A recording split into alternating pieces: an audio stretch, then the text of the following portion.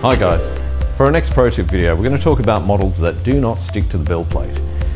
It's obviously very important that the build plate is leveled, and a lot of people will just stick a piece of paper on there and level it onto the paper, but these FEP sheets have varying thicknesses, and it's really important that you have the FEP sheet in place so that when you level it's against the FEP sheet so that the thickness is spot on.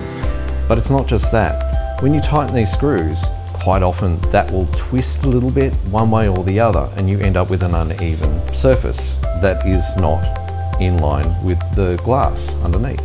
So it's really important you double check that to make sure that one side's not sitting high and one's sitting low. Correct that just by undoing the screws on one side and lowering it down a fraction and tightening them up again. Once you've got that perfect, you shouldn't have any issues with models sticking to the build plate. Catch you later, guys.